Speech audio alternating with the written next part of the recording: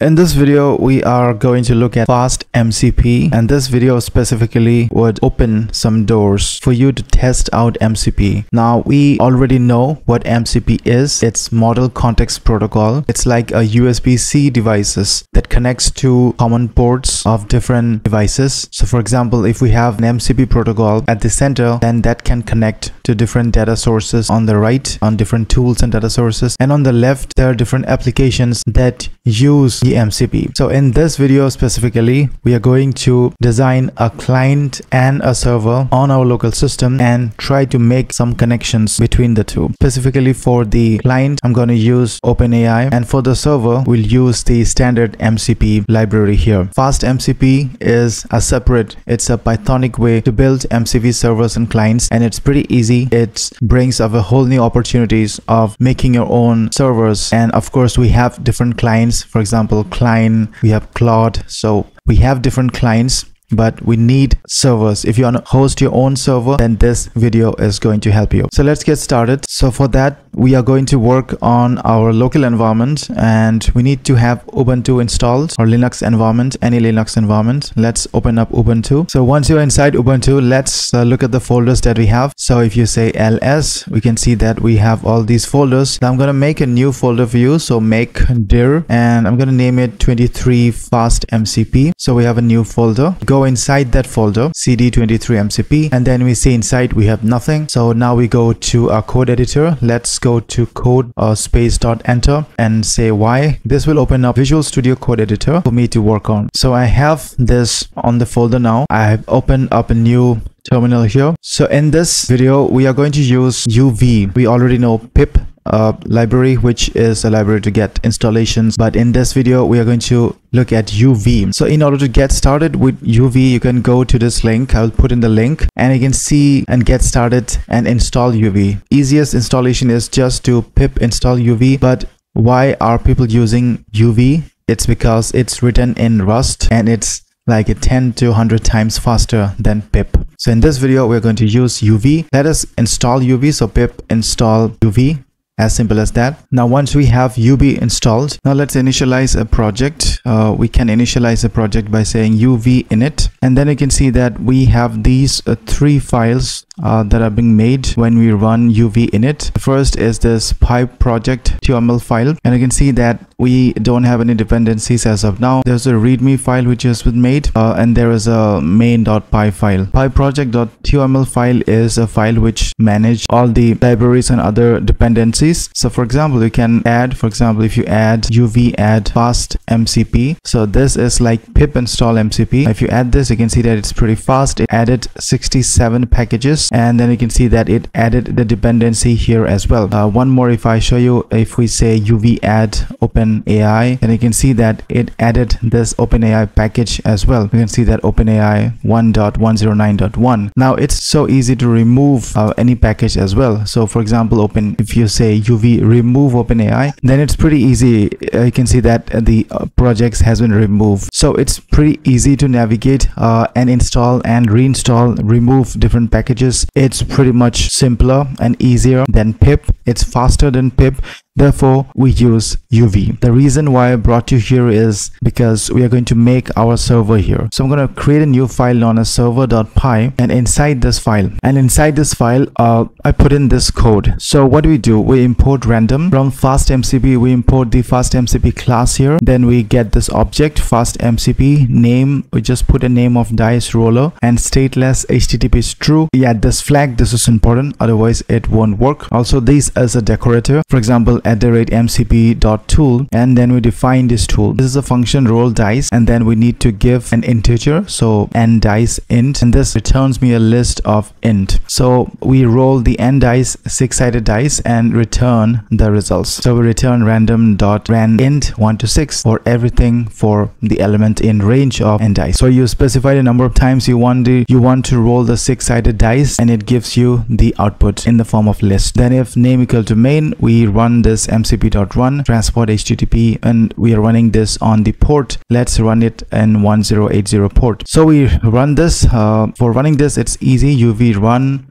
and then we say server.py, and it's pretty easy. So you can see that we have our server which is running here. Now we can create a client and connect it to our server here. Now at this point of time, we really want our server to be on the cloud, or we want to expose this local server that we have running here, want to expose it to the public. Now there are different services that will help you get this out on to the public, but the most famous one and the most easiest one I would say is ngrok. Ngrok is a service. It helps you to expose a public endpoint for your private applications. So what we're going to do is I'm going to go ahead to this folder here, and then I'm going to install this first. So for installing ngrok, now to install ngrok, what you can do is you can go to the Ubuntu terminal that is opened, and then type sudo snap install ngrok and put your password here. This will install ngrok. So ngrok is already installed. The next thing that we need to do is to add our authentication token. So this is my authentication token. I'm gonna grab this and add this token here, and this is already added in my case, but I'm adding this again. Next, we can now deploy our app online. So it's just ngrok http and at. So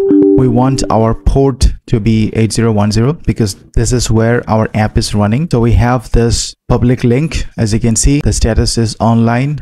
We have an account, so we need definitely to create an account here in the ngrok.com, and there is a free plan, and which is pretty generous, so you can use that. And you can see that I have this link now. You can take this link and share it with the rest of the world to get access to the server that is running on your local system. So the next step would be to test and to model the client so that it gets access to the server. Now for the client, just for fun, it's possible to do it on your local system as well, but I'm gonna go to a GPU service and then show you there. So the GPU that I'm using is Runpod. So you can go to get.runpod.io/pe48. So when you go to Runpod for the first time, when you sign up for the Runpod and you spend your first $10 on Runpod, you would get anything credits between $5 to $500. But once you log in, you will have something like this where we have pods, and you can see that the pods